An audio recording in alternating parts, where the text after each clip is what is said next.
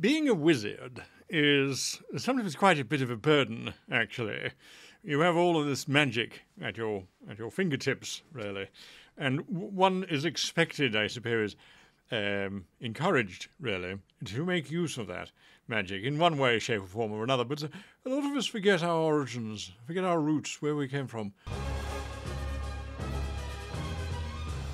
Hello and welcome to this week's episode of How to Be a Great GM, or DM, or narrator, or storyteller, or creator, or master of the game, or whatever you want to call yourself. Welcome, welcome, welcome, welcome, welcome to each and every single one of you. So, I'm not sure how long I've got to talk on this particular subject, but if I could just have a moment to think back on when I was a lad and I was just discovering magic. And what are we talking about today? Well, it's PC character building episode on the wizard. Yes, you are a wizard, Harry, as they say. Chasing after a weasel, as a matter of fact, a very lovely little weasel. His name was Marmaduke. And I was chasing Marmaduke up this orange tree, or was it an apple tree? So, how do we make wizards? How do we make wizards interesting? Well, if you haven't watched the video on how to make fighters interesting, I would suggest you go and have a look at that video. It came out last month. It gives you the basics. So, well, once Daddy died, I became the king, and I didn't really need to use the magic so much anymore. I'm going to give you the 3 initial steps that you need to do for every single different character type, by the way, just very, very quickly. You need to give them a name. The name is going to inspire you. It's going to encourage you. It's going to give you some ideas as to who this individual is. You need to give them a basic backstory, answering the 5 backstory questions, which you can find in that video, linked down below. And then you need to give them choose their species for whatever game system you are applying or using, etc., etc. Those are the 3 very basic things that you need to do before we jump into the nitty-gritty of it. Then, if you hit that like button, that would make me really happy. If you like these videos, which I hope you do because you're watching them. And if you don't like them, don't hit the like button. Let's have transparency in terms of what we do and do not like. Okay, so now that I've done with that, where do we start? Well, I think the question that everyone asks first and foremost is what really, where does it come from? Why is it there? What is the power? Why magic is really the question that we need to ask ourselves first. Why is it here? Why do we have it? Why do I have it and you don't, for example? What's the difference, apart from breeding, status, money, and of course general talent? But aside from that, what are the differences? Seriously, there are rule systems that have different means or methods of how the character would have their abilities. Their magical abilities, their wizard abilities, specifically their wizard abilities. But why? Why do they want to develop them? Why do they want to encourage them to flourish? What does your character feel about this magic? Do they feel powerful? Do they believe that this magic is going to give them power? And bearing in mind, we're not talking maniacal power over the elements of life and death. It could be that. It could also be the power to create interesting architecture, or the power to heal the wounded. Not many wizards can heal, but the power to restore a broken object to being complete again. The power to summon forth strange and wonderful illusions. So we're talking about that kind of power, the control of one's element or environment, I should say. That's the kind of power that we're talking about. Is it perhaps natural talent? This is where their powers come from. It's something that they have, and it's no more mysterious or wonderful than why you are left-handed or why you are right-handed, or why you like coffee but you don't like tea. You have magic, you don't have magic. You use magic in your day-to-day existence, or you don't. Look at the 2 very different aspects. One empowers, the other one is just something that you've always had. So you might be a bit more callous about it. Oh, well, can't everyone open a door from 6 feet away by just thinking about it and using, the power of magic? No, not everyone can. Oh, well, it's a neither here nor there for me. Or I have unlocked the secrets of opening doors using amazing formula and arcane divine power. Very different, right? And then the third type is cultural enforcement. Sometimes when we look at cultures, can you imagine if magic was real here on Earth? Real magic, as in the power to create a ball of fire in your hand or to bring down a lightning bolt on command, not with just meticulous timing and heavy amounts of science. All of that kind of stuff. If that was real, you can bet your bottom dollar that cultural enforcement would be huge. If you had even the smallest aptitude for magic, you would be pushed into special defensive, offensive magic academies where your abilities would be pushed and pushed and pushed and pushed and pushed. And if you didn't have, well, then you would be sidelined as providing services for those that did.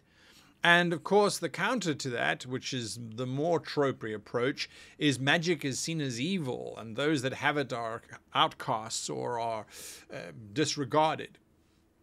Look at how that magic's going to express itself. It's not power, it's not natural talent, it's, oh, I'm hiding it away because I don't want to get persecuted, or, yes, of course I have magic. I'm brilliant. You're not, but I am. So accept it and move on.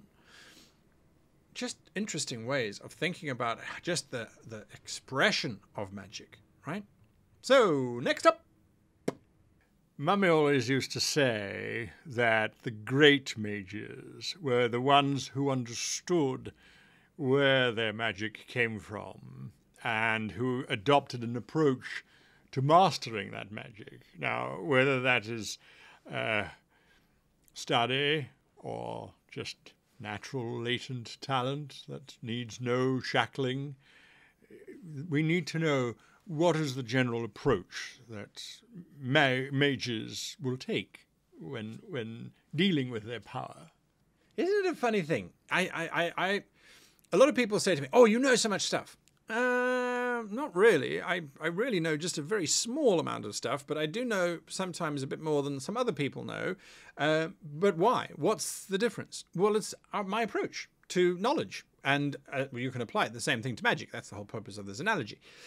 If you are academic, you're focused on specifically understanding things. And there are academics who just focus on a single area of a broader topic. That is a hyper-focused, hyper-detailed, but as invasively complete as possible. An academic wizard is someone who wants to understand the fundamentals of magic or the specific fundamentals of an aspect of magic, and so have rigorously explored it and experimented and made notes and has read other people's notes and compares notes and is very, very rigid in their approach. There is a academic distancing to a certain degree, or an academic obsession with a particular type of magic that comes with this kind of stuff. Unlike, say, a sage, who's very much more about understanding in broad terms, seeing the connections between this type of magic and that type of magic, how this spell interacts with that kind of spell, but not from an academic, cold, dispassionate kind of, oh, I understand now, this sigil and that sigil, when they combine, they actually form a new sigil which causes the magic to come into being. A sage is more along the lines of, well, we know when we combine these two together, a new emerges. How do we use that? How do we use that in our existence? Not just understand it. How do we use it? How do we apply it? So the sage is much more about applied magic. You then get the Renaissance man, effectively. The mage who is using magic for everything. It's utilitarian. It's I need to build a bridge. Okay, I can use this magic, or I can use this magic. I can also use engineering and my ability to read, to make plans, to actually physically build this bridge whilst using some of that magic and some of this and some of that and some of that. So the Renaissance man, the Renaissance idea is literally they have many different disciplines that they bring together as tools, as art forms, really, to create something anew. They're not the academic who would specifically use the right spell or would try and research the right spell. They're not the sage who would perhaps use a spell just to knock a tree down to get a bridge over a chasm. They are someone who's going to be using all of those things kind of combined to create this thing. Renaissance men and women are very uncommon because they are multidisciplinarian. If you think of the great Renaissance period, after which the term comes, Leonardo da Vinci, Michelangelo, they weren't just painters or sculptors. They were engineers, they were philosophers, they were writers, they were artists. There was a whole lot of things that went in there. And they were just as fallible as the rest of us, by the way. All right, so we have Renaissance, and then we have accidental. This is the one who doesn't pay attention, didn't study at school, has no understanding, isn't about combining, is just, hey, oh, whoa, I needed a bridge, and a bridge was built because I waved my hands around, or perhaps because I thought it into existence. There's no understanding, there's no need for understanding, because it's just as it happens. And if it doesn't happen, it doesn't happen. There isn't a dedicated approach. Very different types of wizards here. And as with the fighter, look at how your wizard would go about expressing their magic now.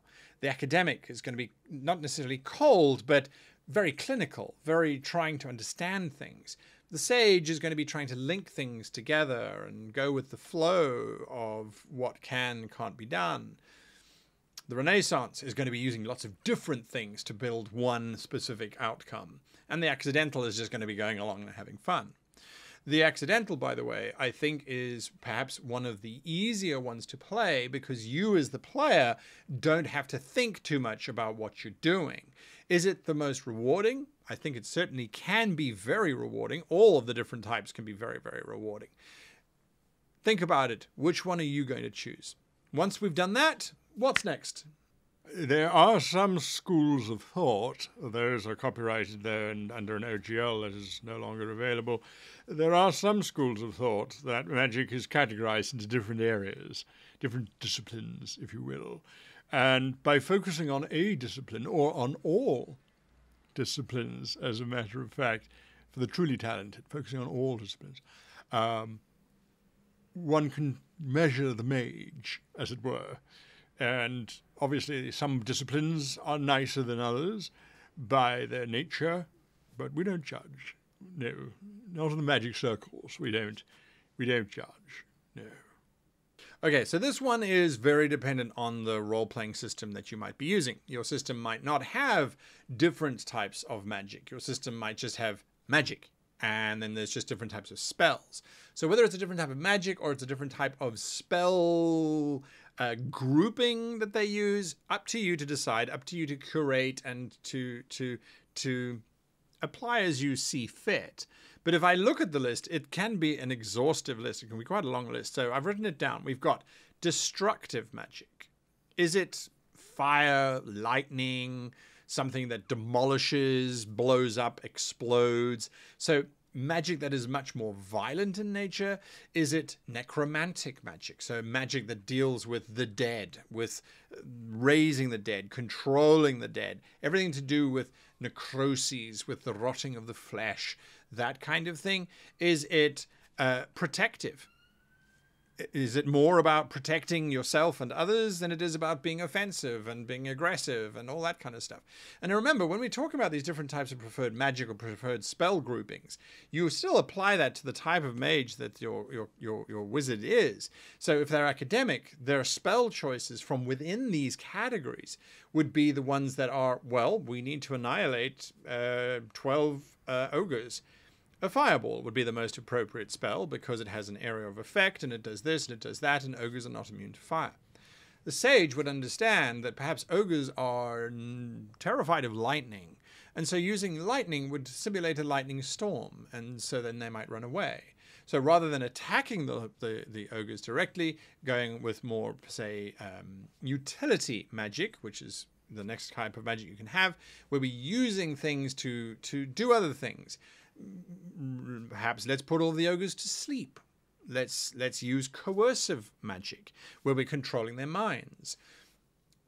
Just very different approaches, very fun approaches. And when combined with the type of magic and the reason where that magic came from, it becomes much more interesting. So we've got coercive, we've got utility, we've got illusionary. We create illusions that are transient. They're just there for a moment and then they're gone, but they do their job.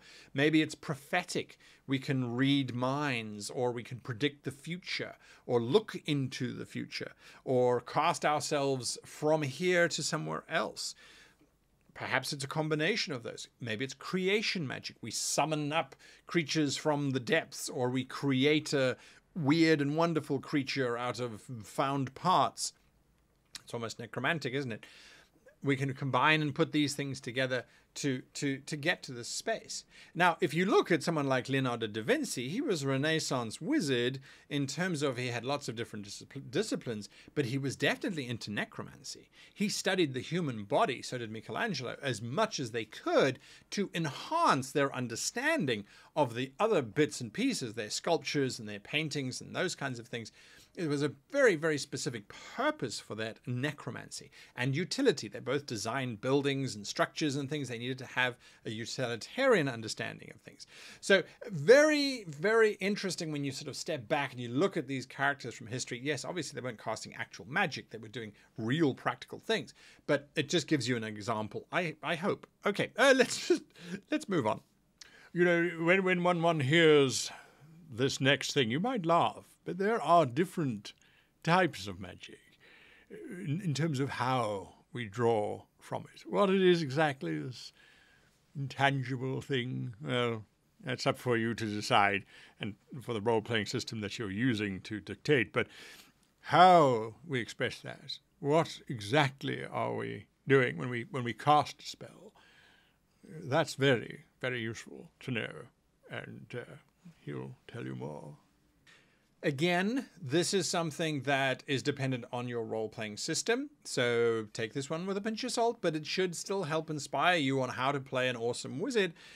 The different types. We know we've got blood magic. Now, again, if your role-playing system doesn't support one of these different types of magic, you can always propose it to your GM as flavoring. If I have a player who comes to me and says, you know, I have the spell Cone of Cold from Dungeons & Dragons 5th edition, could it be a cone of, instead of a cone still fine, cold? Well, it just does cold damage. So could it be a cone of ice shards rather than a cone of cold? Or could it be a cone of nitrogen gas rather than just cold? For sure. Go ahead. Change it up. There are feats that allow you to change the basic nature of spells anyway. So just by flavoring it, you're not changing the basic spell mechanics for whatever system you're using. You're just changing the way it's visually represented. Most GMs shouldn't have a problem with that, but check with your GM first before you suddenly start doing this, because you'll confuse the hell out of them if you're describing the spell using blood magic and they're going, what the hell are you casting? Oh, magic missile? Why the hell are you pricking yourself? Ah, you need 3 drops for 3 magic missiles. Okay, I got you. This is cool. Look at how, by applying the type of magic to all of the other steps that we've been speaking about, your wizard in spell combat, or just in combat in general, is suddenly so much more interesting. So we've got blood magic, we've got words, the verbal component. I use words. Anal nadrach uthvas bethud doth tiel dienve. My favorite magical incantation of all time, probably because I heard it when I was about 11 and it's just stuck with me forever. The incantation of Merlin from the film. You tell me. What film? Comments down below. All right. Then we've got mathematics. So it is mathematical equations. This idea of seeing the numbers and realizing that if you divide this by that and you just move your hand through the air to create just enough of a wind current, the speed of the wind is enough to do this, to do this, to do this. And you can combine all these kind of wonderful things together, and you hold up a prism, or you don't, or you move to a certain spot just at the right time. You've calculated all of the variables and bingo, the spell happens. Mathematics is a great one. Combined elements. I bring forth a raven's feather and the eye of a newt who now wears a patch, as well as the fingers of a 4-fingered toad who's now only 3-fingered. I bring these together to make a little ball that I throw at you, and it's icky, and it also explodes, dealing fire damage. Great options. Am I saying that every time you cast a spell, you need to give us a 10-minute dialogue as to how you are doing it? Not at all. What I am saying, though, is that every now and again, when your character has a moment to shine, or everyone is relying on your character to do something, you can drop in these descriptions, and it brings it to life tremendously. It really, really, really makes it pop. And that's what we're looking for. Gestures, of course, the hand weave, the fingers, making circles in the air. We've seen visual representations of those with Marvel, for example.